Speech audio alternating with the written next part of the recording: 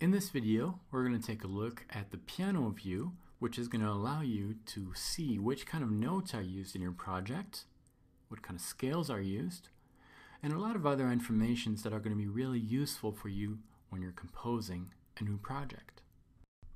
Let's take a look at this new score, which is made of 4 different tracks: a guitar track, a bass track, a Rhodes track, and a drum track. Let's select the Rhodes track.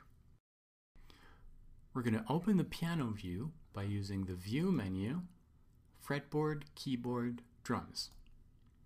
This allows you to select which kind of instrument you're going to use to visualize the notes you previously entered. Let's make sure that we're showing the keyboard track. This view allows you to open directly the Scales window, which is going to show you what kind of scale is used on the selection you made. Notice that you can navigate in your score directly from the piano view by using the right and left arrows.